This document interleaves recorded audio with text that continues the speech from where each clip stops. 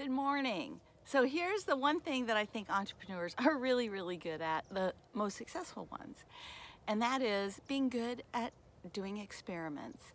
And I'm not talking about some short experiment, where you try something, you give it a day or two, and if it doesn't work, you don't do it again. I mean those really long experiments that could take, I don't know, a year or more, that you learn from and you see what works and what doesn't work. So I'll give you a couple of examples from my business.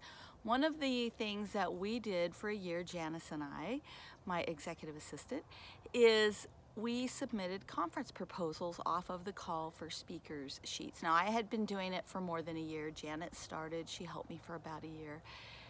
And we were in one of our planning sessions and she just looked at me and said, "This is just not working." And it wasn't. I mean, we got a couple of gigs. They were like 1%, I'll say. But if you submit 200 submissions to the call for speakers and you get 1, 2, maybe 3 of them, I'm pretty sure there's a better way to spend your time. So we shifted our focus. We still do that sometimes, but only when there's a conference we're really super interested in, or we know someone there, or it just really tightly aligns with our brand. So for the most part, we get referrals for speaking engagements, and we are building relationships. And it's a much more satisfying way to book an engagement and work with people anyway, but really the relationship side and the referral side is what we're finding a lot of success in. Another thing that I'm doing that is an experiment, but I am going to keep doing it, even if it takes a little while to catch on, is in my masterclass, I do a Q&A every Friday morning. I'm doing one in about an hour.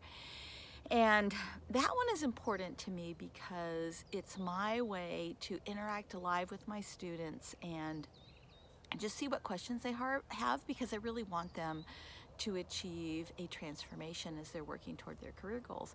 Now you might say, why is that an experiment?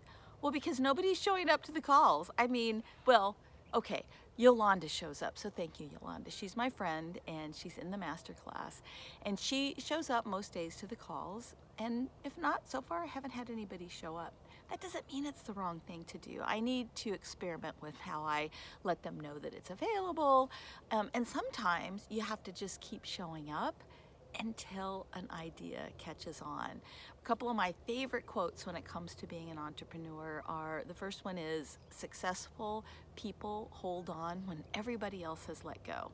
And if you think about that, I think that's really true. I mean, they keep trying new things. They just keep going one foot in front of the other. I had a couple of days, not this week, but last week, where I was really struggling with my business, and I shared a little bit about that in the videos, and I just thought, okay, today is the day that success is moving forward, taking the small steps. I wrote out what I needed to do, checked them off the list.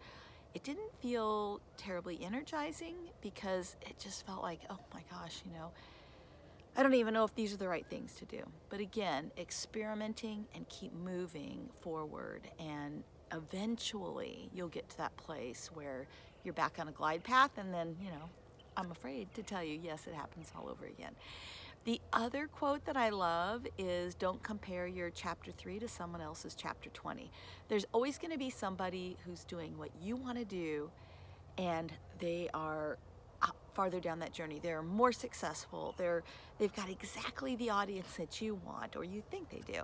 And there's also going to be new people who haven't even started yet, or who are earlier in the journey, who look at you and they're thinking, oh my gosh, I want to do what she's doing." So don't compare your chapter 3 to someone else's chapter 20.